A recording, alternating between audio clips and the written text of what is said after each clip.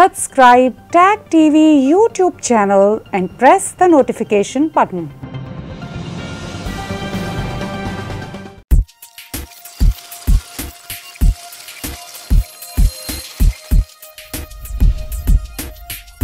You're watching Tag TV.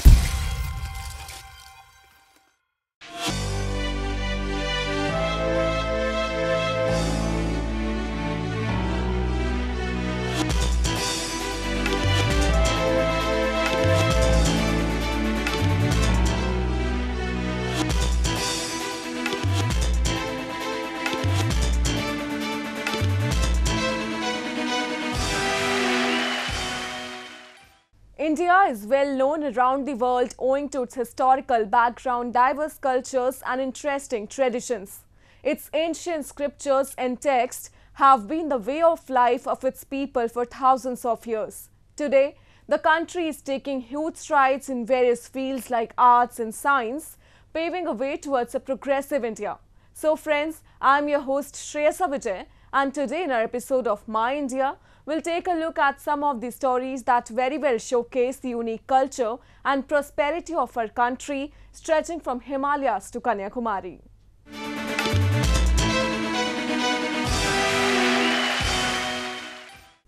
In India, every festival, be it of Hindus, Muslims, Sikhs or Christians, is celebrated with immense gusto.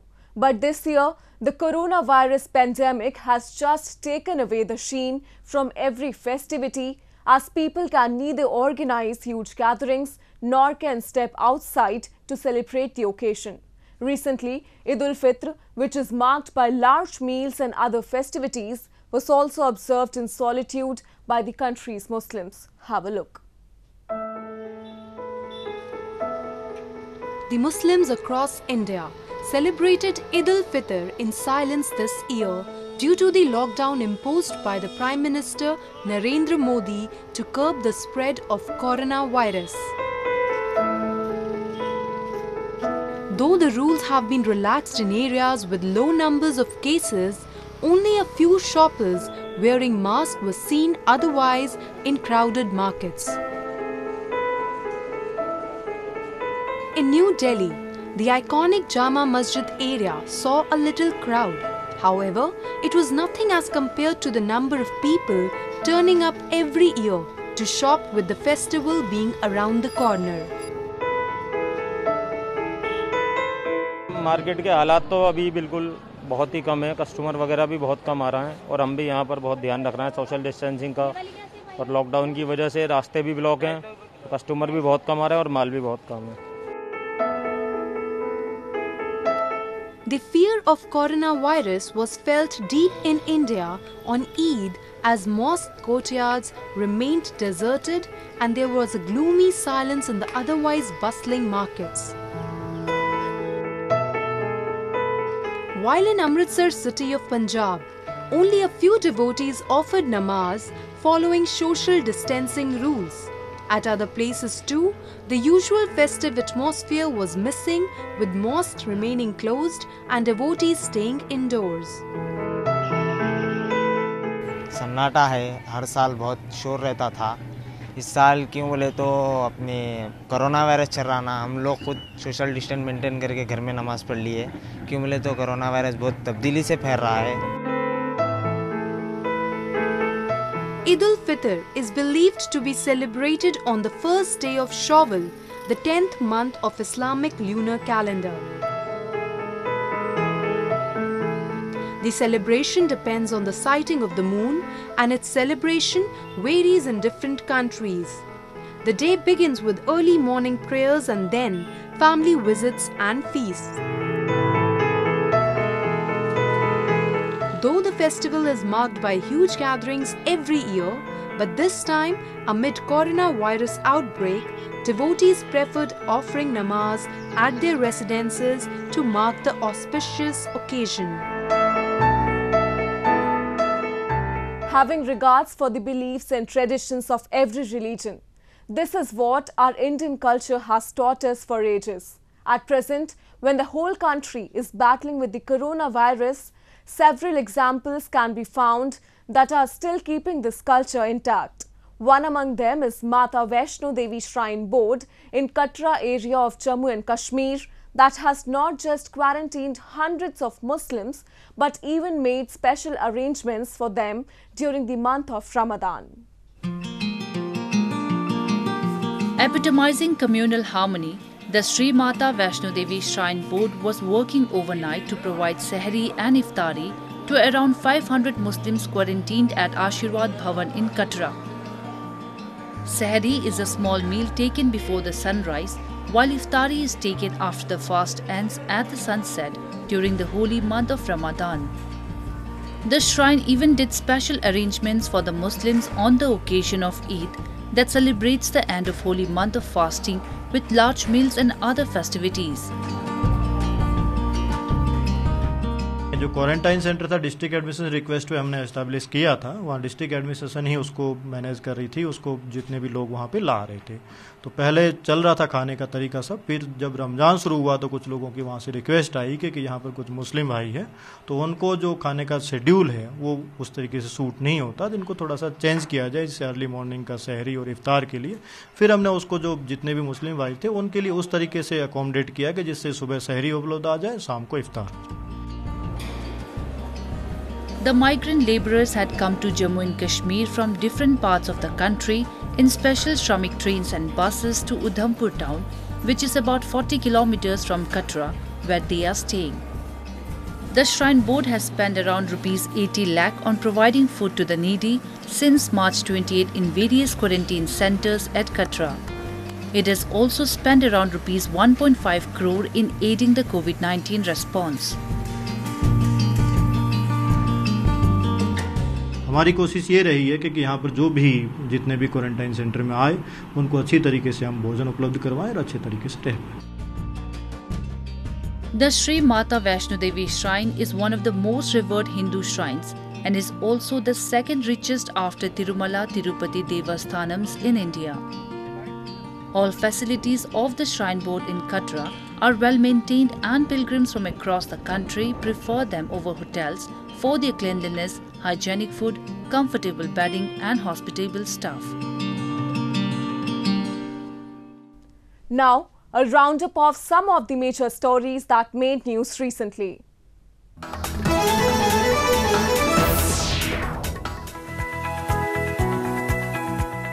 Prime Minister Narendra Modi announced a 500 crore rupees aid package for cyclone-hit Odisha during his recent visit to the state. Modi, along with Odisha Chief Minister Naveen Patnaik, surveyed parts of the state from a helicopter, looking down on acre upon acre of land swamped with flood waters. तत्काल आवश्यकता को ध्यान में रखते हुए भारत सरकार की तरफ से 500 करोड़ रुपया एडवांस व्यवस्था के रूप में देने का हमने निर्णय किया है। Earlier in the day, Modi also announced an emergency aid of 10 billion to help the cyclone's hardest hit West Bengal state. Amphan originally started as a super cyclone with wind speeds reaching over 230 km per hour, the equivalent of a category 5 hurricane, but it weakened after making landfall into a very severe cyclone as it moved inland through Bangladesh.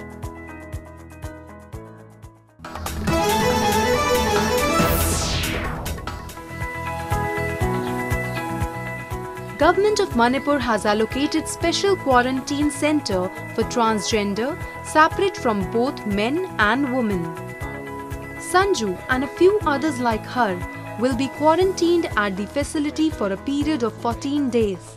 For now, the total capacity of all the transgender quarantine centers in the state is 45, but it can further be increased if needed.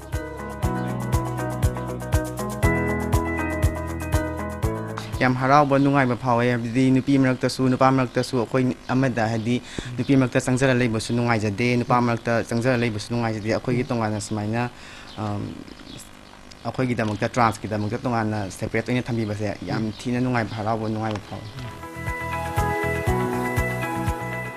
Although the government relaxed the rules of lockdown in its fourth phase, those who are returning home from other cities are required to have mandatory 14-day quarantine.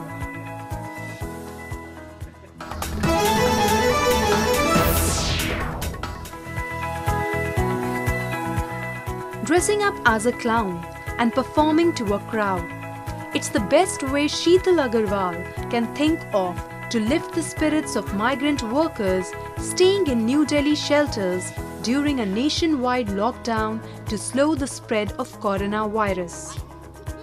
During a recent visit to a shelter housing hundreds of workers, she and her sister danced in a hula hoop and joked around with families and police officers. We are going to shelter home where there are a lot of migrants staying right now because of the lockdown who could not go back to their places, and they're confined to these closed spaces where they are placed.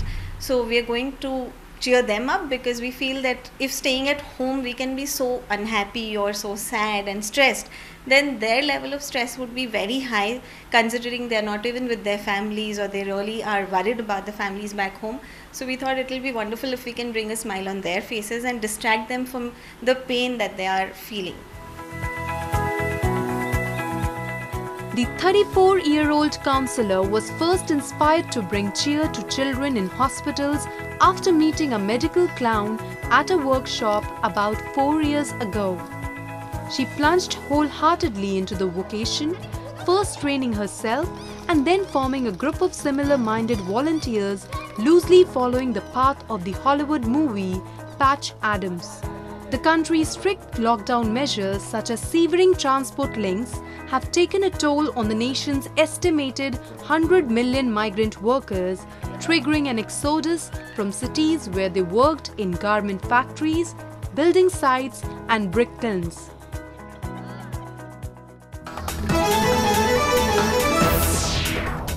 Today in our section of Asia Buzz, we will see how Japan is leaving no stone unturned in supporting its citizens amid the COVID-19 pandemic. On one hand, a Japanese aviation company is providing its support by producing medical treatment gowns and face shields, and on the other, Tokyo Metropolitan Corporation is using robots to extend its service to people quarantined at hotels. We have a report. Amid coronavirus crisis, world aviation companies are suffering due to decrease in passengers and air flights. But even in this scenario, All Nippon Airways has decided to provide its support by producing medical treatment gowns and face shields. It is providing its staff with every facility and is taking measures to ensure that the working place is clean and safe. Even in the air inside every workroom is changed regularly so as to avoid infection, further helping to implement Japan's method of social distancing, which is based on avoiding 3 C's. The 3 C's here refer to closed space with poor ventilation, crowded place with many people nearby, and close contact setting such as close-range conversations. はじめに医療用ガウンにつきましては政府から要請がございまして、私どもとしてもこの国の有事に対して何らかの形で社会貢献ができればよいというふうに考えまして協力を申し出ました。初めてやった人でも何か対応できるような業務はないかというようなことで検討を重ねまして法制のプロの方がやられるところの補佐ということで今回私たちの担当を決めさせていただいております。ANA is supporting Japanese sewing company in producing medical gowns so as to meet the supply requirements of the item and extend its help in the fight against the coronavirus. The plan is to produce 50,000 gowns by June.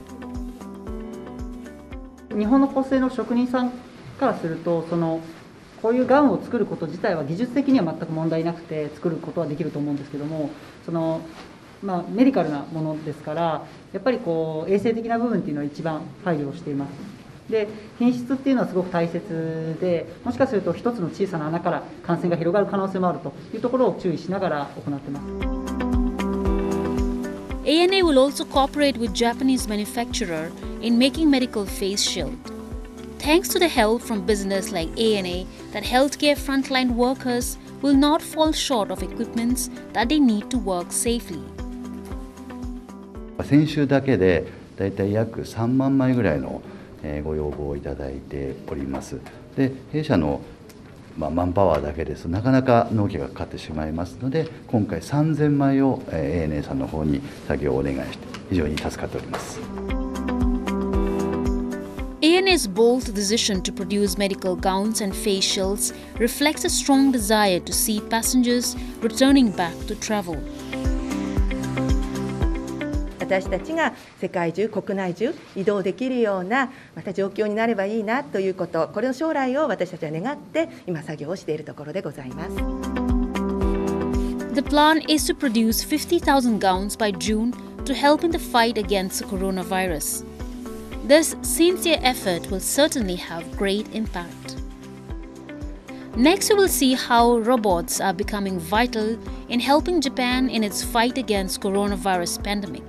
Recently, the Tokyo Metropolitan Government unveiled robots that will be used in 2 hotels accommodating patients infected with the novel coronavirus. The aim is to efficiently clean the hotel which accepts a symptomatic patient or those having light symptoms so as to decrease the burden of staff. やはり日本の誇るロボットの技術というものをしっかり使って、ホテルでの快適な生活を実現していきたいと思っております。To help with hospitality, humanoid robot welcomes patients in the hotel lobby. This robot is designed to connect, assist, and share knowledge with them. Another robot is fully autonomous vacuum sweeper. It is powered by artificial intelligence that recognizes QR code and can map out the entire floor plan after one full sweep. Of course, having the floor clean makes the more minimize the risk of getting affected to other guys. And for the humanoid robot, because under this situation, many people are dying with coronavirus too, and they are very worried and anxious about what's going on, even though there is not seriously, so they're still in the hotel. But so what the humanoid robot is we intended is that kind of cheer up and at least just say, hey, how do you do? Because they're basically not allowed to meet anybody directly. So that's one of the things probably the humanoid robot can help with communication with human beings. The Tokyo Metropolitan Government has also introduced an app for managing the health condition of patients at the hotel. It allows patients to record their body temperature and other data about the physical condition, making the information more efficient than what the staff member receive by making a phone call to each patient twice a day. The APA Ryokoku Hotel can accommodate about 300 people. 2 nurses are available around the clock, while a doctor is also present during a day. Tokyo Governor Yuriko Koike visited this hotel to interact with robot. Currently, there are 5 locations in Tokyo that make up for 2,800 rooms accepting coronavirus patients. Japan has taken a big step in fighting against the virus, and with the support of robots and hotels, patients are made to feel more relaxed. Moreover, the technology is also helping them to recover and prevent the spread of infection. There can be no better way to celebrate Eid than to spread happiness by helping others. This kind of Eid was recently observed by a locality in Kerala's Alappuzha district, where locals belonging to different communities came together to collect money for surgery of a 36-year-old man. This year, as Muslims could not celebrate the festival in a grand manner amid coronavirus outbreak, locals here chose to celebrate it with a touch of communal harmony. The streets of Vatayal locality in Kerala's Alappuzha district were lying almost barren this Eid al-Fitr due to coronavirus lockdown.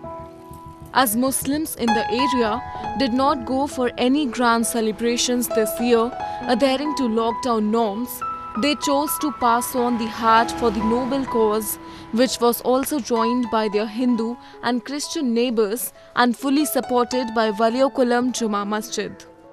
These people, belonging to different faiths, got united to collect money for the surgery of a 36-year-old man, Muhammad Rafi, whose both kidneys have failed, thereby spreading a message of communal harmony along with generosity on Eid.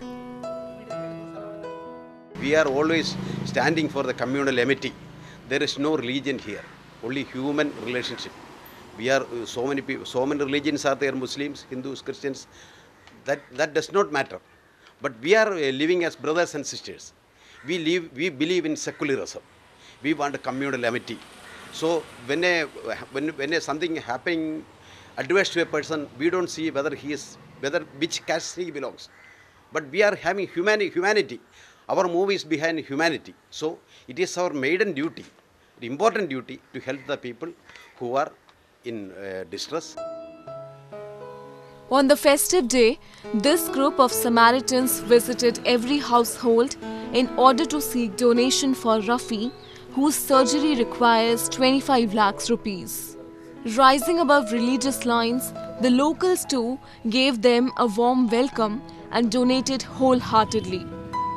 There were many who even cancelled their plans to buy costly dresses and have lavish meals on Eid to contribute for this noble cause.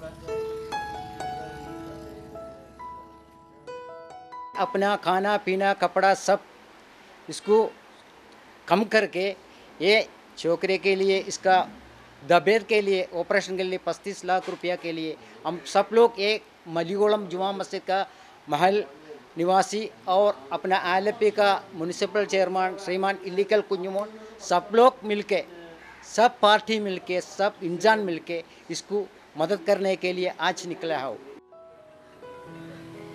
Eid, that has always been a grand affair for the Muslims, was observed in a very somber way this year amid coronavirus outbreak. But the way few people turned it into a noble affair like those in Alapura made it even more meaningful. While the entire world is battling deadly coronavirus, authorities, organizations and individuals have been coming out with a number of creative methods to spread awareness and fight the pandemic. One such way is developed by an engineer in Coimbatore city of Tamil Nadu who has created a robot to fetch groceries and other essential items for him. Have a look. Amid the nationwide lockdown, people are jostling in long queues for shopping essential items like food and groceries. A young man named Karthik Velayutham, however, found a solution to manage this affair. He developed a robot by himself to shop for him.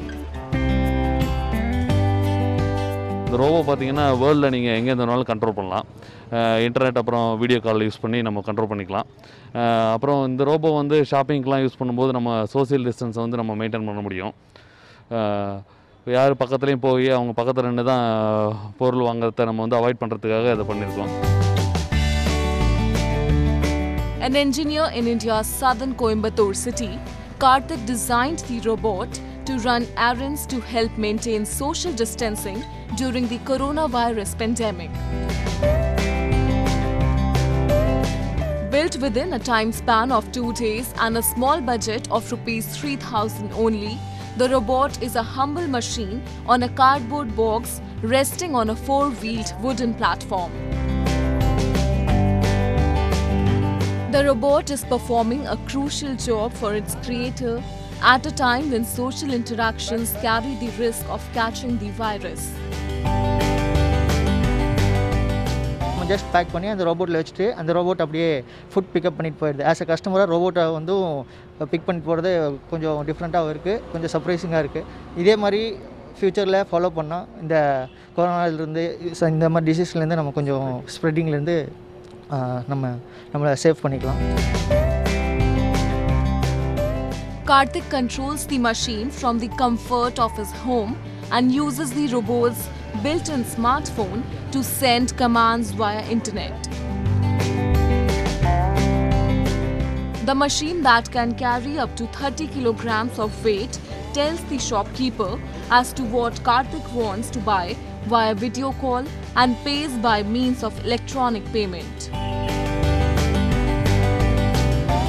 Karthik is hopeful that the robot can be used for shopping, for police patrolling, and even in situations like fire outbreak where it is dangerous for people to go.